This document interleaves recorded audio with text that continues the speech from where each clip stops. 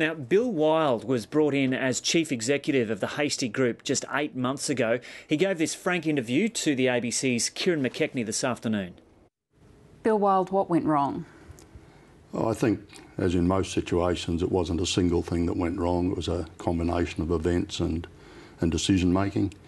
I think the strategies adopted by Hastie over the last few years were flawed. The company embarked on a growth program that was built around acquisition, and I think acquisition without sufficient thought about what the aim long term was, to what sort of structure was intended to be built and what sort of company. By Christmas time, or November, December of 11, and in the first couple of months of this year, we found massive write-backs. We wrote back nearly $200 million on the forecast result, and essentially the company never recovered from that. At the very end of the day, people talked about the issue we had last week with the irregularities in one of the divisions, and that, I suppose, was a straw that broke the camel's back. So essentially, who's to blame for this? I think the blame spreads across a lot of people.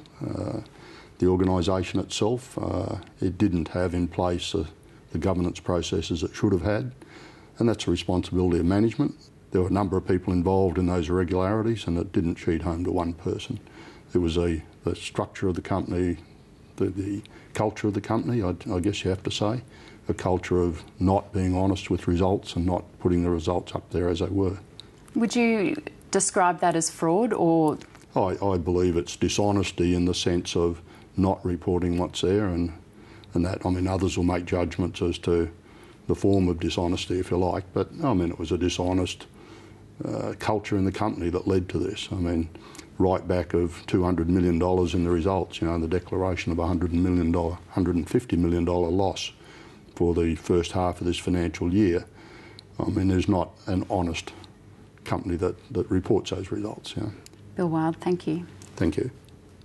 And you can see more of that interview tonight on The Business on ABC One and ABC News 24.